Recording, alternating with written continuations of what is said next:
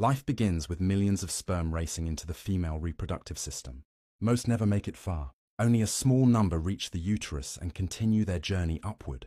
During this cycle, the ovaries release two separate eggs, one from each side.